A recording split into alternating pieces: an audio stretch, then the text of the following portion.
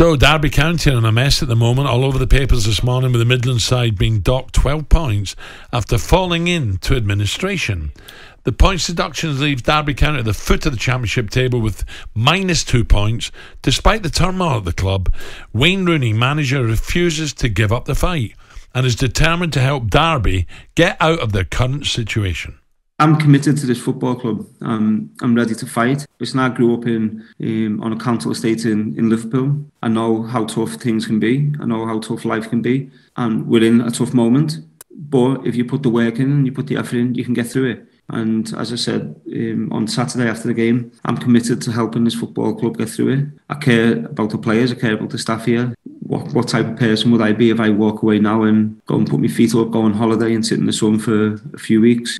Trev, what's going on here? By all accounts, the papers today, Wayne had a kid on. He was a doctor trying to get hold of Mel Morris owner. This is a joke. Yeah. Are you surprised? Well, I said to Ray yesterday, I was in Marylebone, beautiful part of London, and a guy sitting having a coffee said to me, what about my club? I said, by the way, I love the radio. What about my club? I went, who? He said, Derby. He says, what about our owner? I went, I don't know him. He said, and he did not have a lot of good things to say about him. No. Well, for me, he's not covered himself in glory. You start getting telltale signs. When you're trying to sack a player and letting 2 other players off, with Richard Keogh, straight away I'm thinking, alarm bells are ringing. Then you're trying to gamble your way to glory by trying to bring in players to get promoted by just rushing it through and trying to get there ASAP. Then you're trying to make your own rules with the financial fair play, where the Premier League, the way that they dock the worth of a player that you've brought in, it's in. I think if it's a 5-year contract, it's 20% a year, and they were trying to do it differently, trying to make his own rules up. Listen, I'm not surprised this is happening, but for Wayne Rooney to have to pretend that he is the club doctor so he can speak to his owner, I mean, that's a shambles. I feel gutted for Wayne. I was with him about a month ago playing at Michael Carrick's golf do, and you could tell he had the bit between his teeth. You know, he wants to do well. He's brought these players in. He's got a relationship with them, and he wants them to do well, and he wants to do well. Yeah. And listen, I'm pleased he's come out fighting like he has done yesterday. I think what he said, he's come from a council estate. He knows how tough things can get. He's not going to walk away, so hopefully he'll stay in there. It will be an unbelievable achievement if he can keep Derby County up this season, especially with that points reduction. I'm trying to work out how Wayne got through, saying he was a doctor. The doctor, by all accounts, is Welsh. Well, he must have a good accent. Yeah, absolutely. But I think the fans are going to play a massive part as well. They've got to be right behind the team every single home game. Don't worry about what's happening behind the scenes. Really get behind the team, like Wayne has said. And they had a brilliant result last week, didn't they? They beat Stoke last week, so that's what they've got to keep doing, trying to get results. They've got some tricky games coming up. If they don't lose any, Sheffield United away. They don't lose any more points, guys. Look, I think they're saying there will be. It's more easier points said than done going on a little run, but they're not dead and buried yet, are they? Absolutely not. And what is he? 46 games in that league. You've got ages. If you can get on a good run and get a good run of wins together, they can easily overcome that 12 point. The problem is if they get more. But Ray, listen, we've been in football most of our lives. Why do we keep on seeing these owners thinking that they can make their own rules up and gamble and cheat and not do it? It's simple football. You invest in your community, you get a good scout and you get a good academy, you bring in some good players and you work your socks off.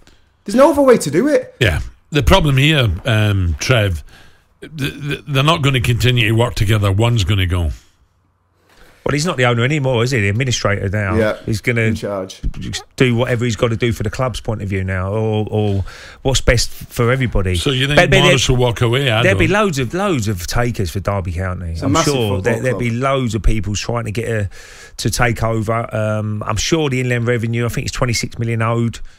There's always a deal done there, I should imagine. And let's hope Derby can get back on track because it is a massive club. I remember playing at the baseball ground. Brilliant, loved it. Yeah, and obviously the Pride Trev, Park. So Wayne, we touched on this earlier, Trevor, that Wayne could walk away and, he's got enough to live 10 lifetimes. Yeah.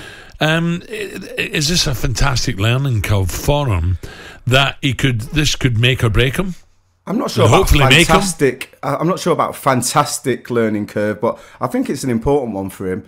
He had his slip up a couple of months ago, and I thought that was a good experience for him. Just when you're a leader of men, you can't get yourself into situations like that. So I thought that was an important lesson for him, which I think he's responded well to that.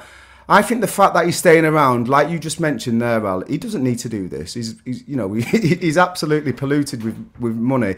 He doesn't need to do this. So the fact that he wants to do it means he wants to better himself. He knows that if he just puts his feet up and doesn't do anything, does a little bit of media here and there, that's not going to stimulate him. He loves football. He wants to stay involved at the top, at the elite part of the game, and he's fighting tooth and nail to stay there. And I think this, if I was an owner of a football club and I'd seen the way that, not so much the beginning of the season, but the way that he's responded over the last few weeks, I'd think, yeah, I'd have him working for me. Because I think he's come out of it really well. He's enriched what he's all about, and he's kind of reminded people that he's a fighter and he wants to win. talkSPORT Breakfast with Alan Brazil.